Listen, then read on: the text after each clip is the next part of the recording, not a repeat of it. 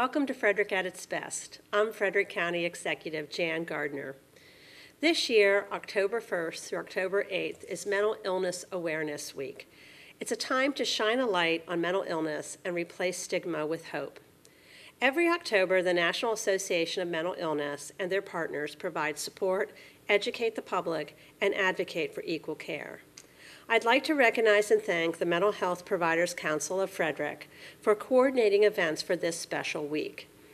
The Provider Council is a group of area mental health providers who work with the core service agency. 1 in 5 adults, that's 20%, experience a mental illness in any given year. Those problems can contribute to the onset of more serious long-term conditions such as major depression, bipolar disorder, or schizophrenia. Approximately 1/2 of chronic mental illness begins by the age of 14. Unfortunately, there are often long delays, sometimes many years or even decades, between the time symptoms first appear and an individual gets the help and treatment that they need. It's critical for all of us to learn to recognize some of the symptoms of mental illness and to make sure that we talk to doctors if we have a concern. Early identification and treatment can make a big difference for successful management of a condition. For example, major depression is a mood disorder that is more serious than feeling blue or having temporary sadness, while others primarily experience depression.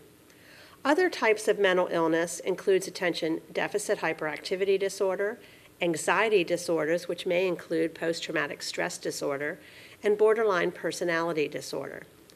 Mental Illness Awareness Week is a time to learn about all of these. The Frederick County Health Department and Frederick Memorial Hospital sponsored a community health assessment in 2016.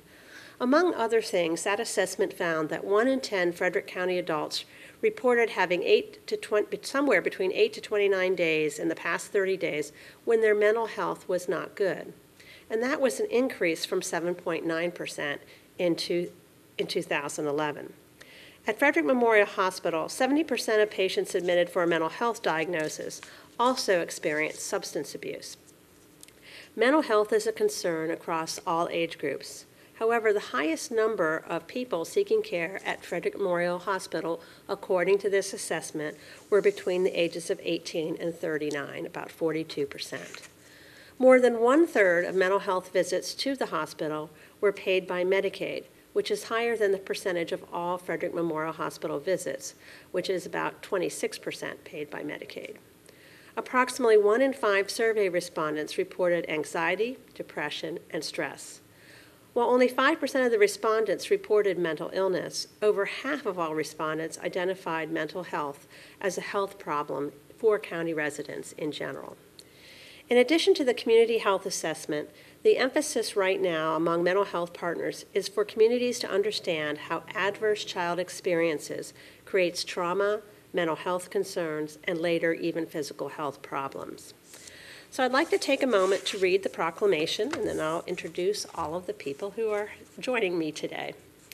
Whereas mental health is part of overall health, and 1 in 5 adults experiences a mental health problem in any given year, and whereas approximately 1/2 of chronic mental illnesses begins by the age of 14 and 3/4 by age 24, and whereas suicide is the 10th leading cause of death in the United States and the 2nd leading cause among young adults, and 90% of the people who die by suicide have an underlying mental illness, and whereas early identification and treatment can make a huge difference in successful management of mental illness and recovery, and whereas it is important to maintain mental health and learn the symptoms of mental illness in order to get the help when it's needed, and whereas every citizen and community can make a difference in helping end the silence and stigma that for too long has surrounded mental illness and discouraged people from getting help, and whereas public education and civic activities can encourage mental health and help improve the lives of individuals and families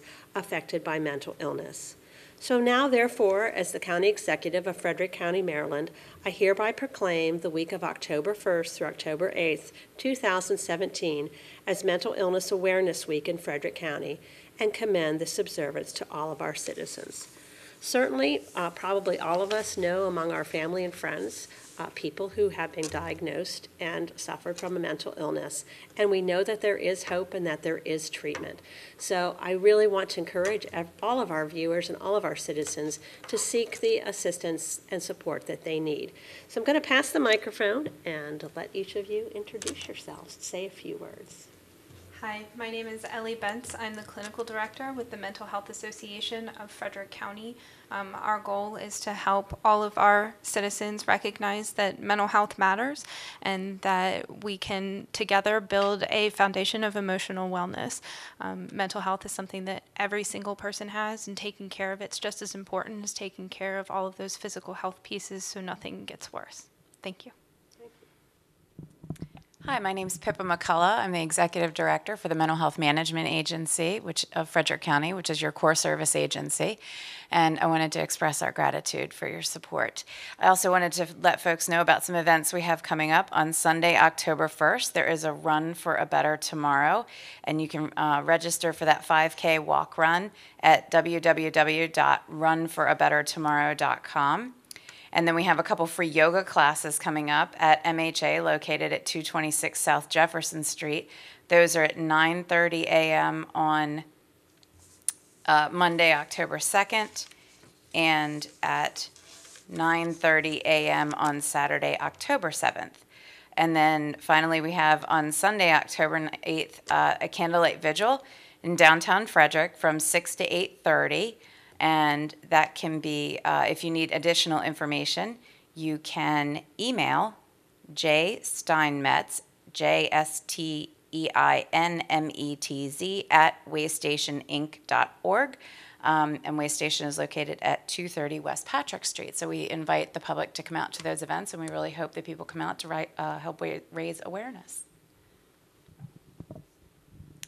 Joyce Ann Sundergill-Schmid, Director of Adult Services, Mental Health Management Agency of Frederick County. Holly Mercier, Program Support for the Mental Health Management Agency of Frederick County. Hi, I'm Stephanie Scott. I'm with Potomac Case Management Services. We provide mental health case management services to both children and adults. We also do have a partnership with the Frederick Memorial Hospital as well. And we are conveniently located downtown at 16 South Market Street. Anyone can make a referral to our program. We have an online site or just stopping into the office. My name is Alex Baldy, and I'm with Frederick Community Action Agency. My name is Chris Bard, Case Manager of Frederick Community Action Agency, and what I do is I offer case management to anyone who having a mental health crisis. We're located at 100 South Market Street, on the southeast corner of Market and All Saints Street. So please come by and stop and see me if you need that help. Thank you. My name is Jen Beach. I'm the case manager at the Frederick Transitional Shelter operated by the Frederick Community Action Agency. All right. Well, thank you all for joining us today for this proclamation. I do want to make people who are listening aware of some other ways to find information. The National Association of Mental Illness offers helpful information through its website, which is www.nami.org.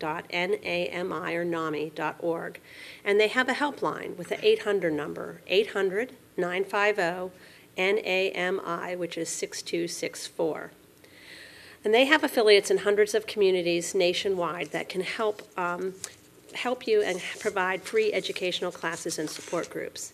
In Frederick County, anyone who's experiencing a mental health emergency can call 211 to reach the 24-hour hotline, which is operated by the Mental Health Association.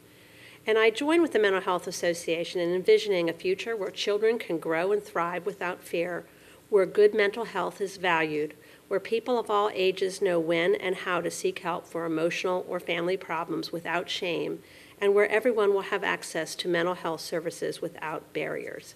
So we do have many organizations, some who are here with us today, who really do provide help for people that you may know, whether they're a coworker, a friend, or a family member who needs mental health assistance. It is a health challenge, just like any other physical health challenge, and there is hope and there is wellness if you seek appropriate treatment and services. So if you're interested in service, remember, you can call 211. You can go to the Frederick County Mental Health Association at www.fcmha.org. So I want to thank you and commend all of our mental health service providers for your role in making sure there's a bright future in Frederick County for everyone. Thank you for joining us.